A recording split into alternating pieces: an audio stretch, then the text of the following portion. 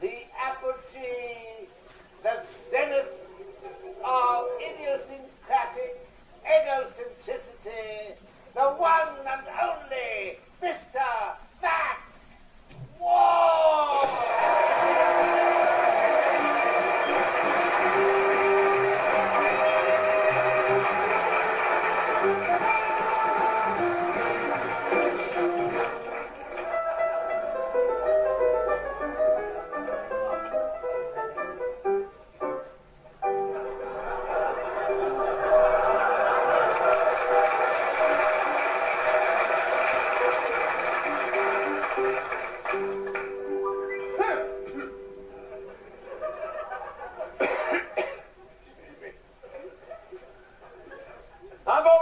Quite hasty. I blow up just like a bubble, and I say things that I honestly don't mean. Well, I'll have to cure this habit, or I'll get myself in trouble, and I'll finish up by making quite a scene. For instance, only yesterday I tried to cross the road. I nearly got run over by a car.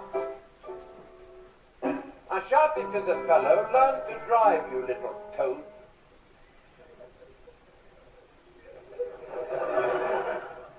The ugly little midget that you are. He stopped and then got out, and I could see that the chap was over 6 feet tall and looked just like a tree. He said, "What was that you said?" I said, "Who said?" He said, "You said." I said, "Me?" He said, "Yes, you." I said, "Not me."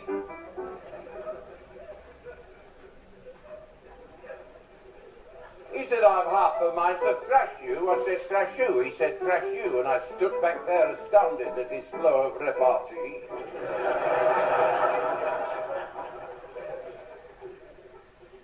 He said, "I know just what you thought." I said, "Who thought?" He said, "You thought." I said, "Me?" He said, "Yes, you thought I was small."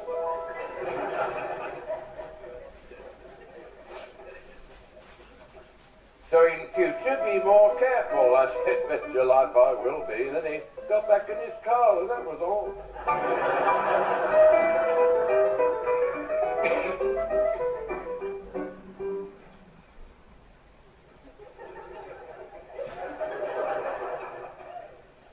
A week ago today, I went to supper with a girlfriend. She's the girlfriend when our husband's not about. Well, I knew that it was risky and that anything might happen if he suddenly came in and found us out. Still, we sat and had some supper, then we polished off the gin. Then she said, "My husband's listening at the door."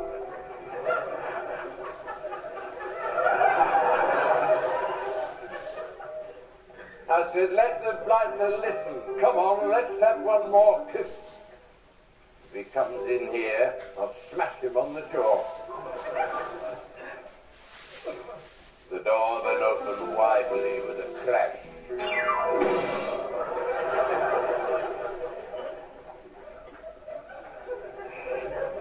And he stood there like a giant as he curled his huge moustache.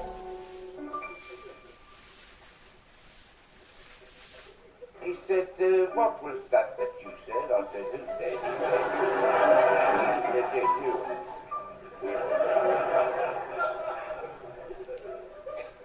He said, "I really ought to kill you." I said, "Kill who?" He said, "Kill you." I said, "Me?" He said, "Yes, you." I said, "But how?" He said, "You'll see." I said, "But you'd be hung for murder." He said, "Who would?" I said, "You would." He said, "Me?" I said, "Yes, you." He said, "You're right." "I shall have to think that over." I said, "What?" He said, "What you said." I said, "Yes, well, I'll be going. Now, good night."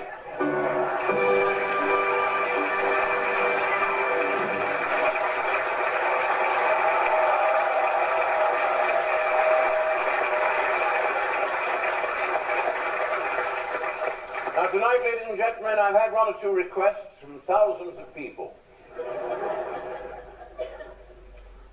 It appears that they require me to resurrect, if that is indeed the right word to use, a very famous old jazz song entitled "Birth of the Blues."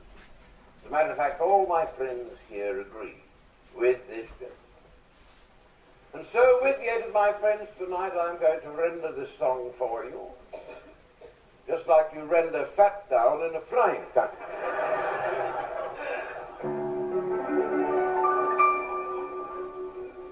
They took the breeze from the tree,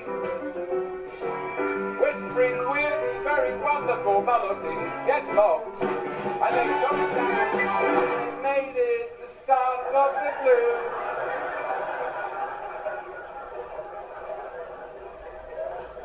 Here was me singing away with feeling in the bosom, giving it everything I have.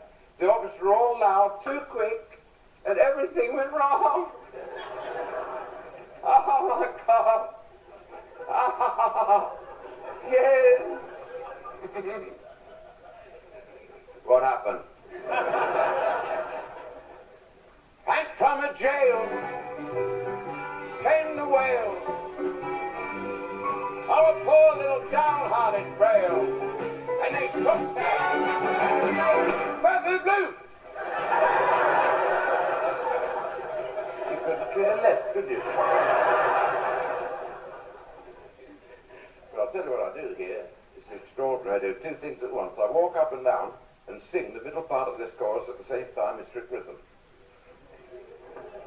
Yes, they don't believe it. I'm going to do it because I'll tell you, we had to do those in the army. Two things at once in the army during the war. Yes. Two things at once at the word of command. Of course, if the bombs were falling, often we did three.